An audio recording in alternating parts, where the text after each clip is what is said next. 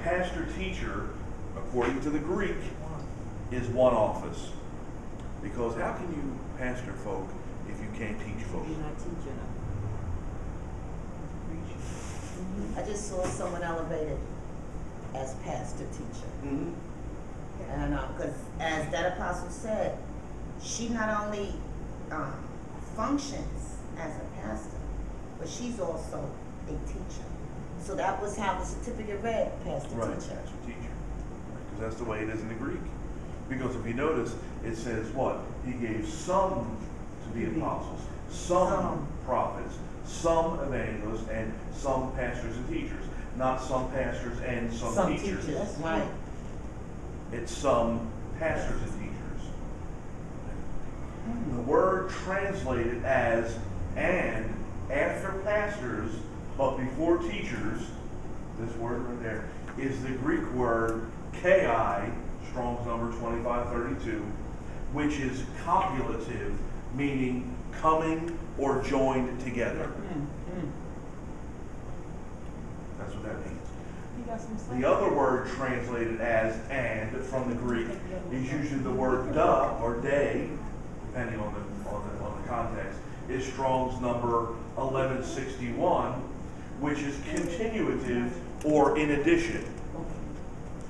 Okay, so these other words and or in addition to, he gave himself some to be apostles, some prophets, some evangelists, and some pastors and teachers.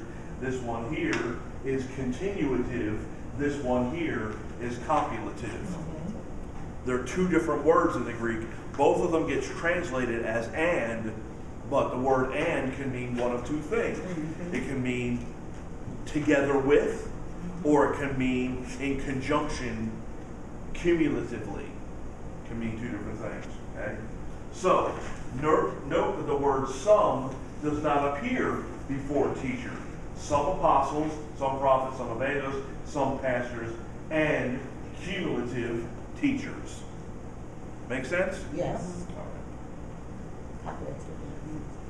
Oops, I went backwards, didn't I? Yes, I did. Okay. The function expounded.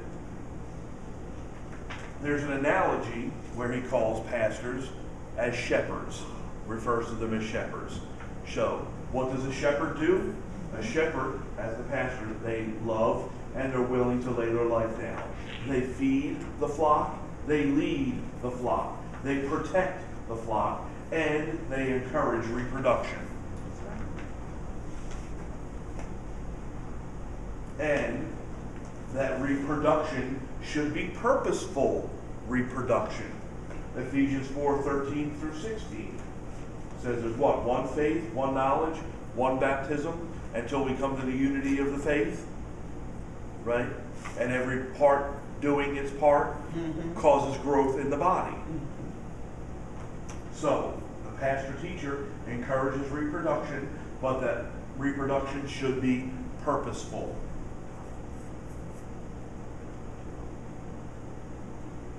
The purpose, oneness of faith, oneness of knowledge, and maturity. How is the pastor gift developed in an individual? Very much similar to the other ones. Prayer. The pastor has to be a person of prayer.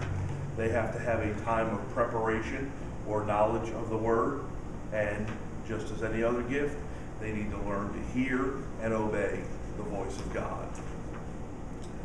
So that's their function, and that is their development. Does everybody have this? Yes, we do. Okay.